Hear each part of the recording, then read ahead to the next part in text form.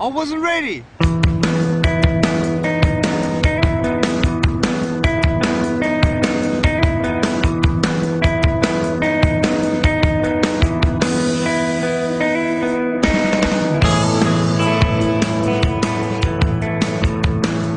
I have no arms and no legs, but I'm very thankful that I have my little chicken drumstick here.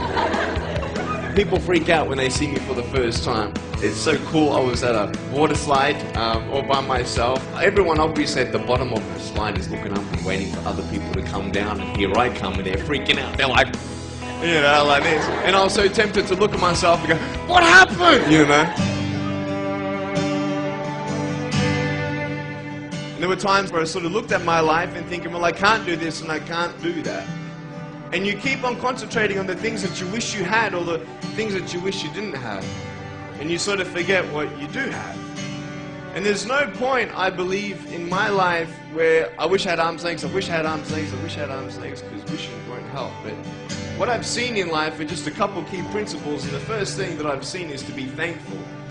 It's hard to be thankful, man. I tell you, when I was 8 years old, I sort of summed up my life and thought, I'm never going to get married. I'm not going to have a job. I'm not going to have a life of purpose. What kind of a husband am I going to be if I can't even hold my wife's hand? It's a lie to think that you're not good enough. It's a lie to think that you're not worth anything.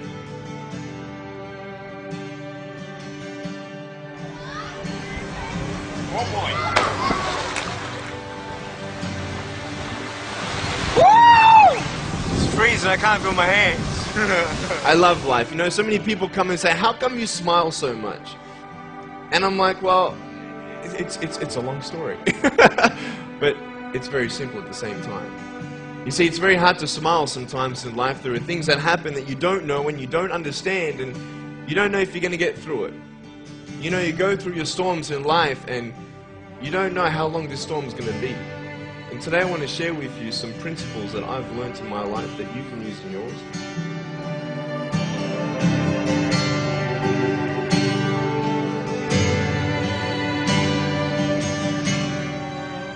Being patient is beautiful. I tell you, it's the hardest thing. But I realize I may not have hands to hold my wife's hand, but when the time comes, I'll be able to hold her heart. I don't need hands to hold her heart. You know, it is scary to know how many girls have eating disorders. It is scary to know how many people are just angry at life because of their situation at home and angry at others.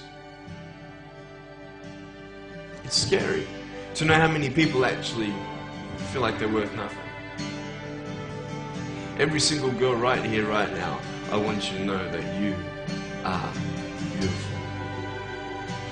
You are gorgeous just the way you are.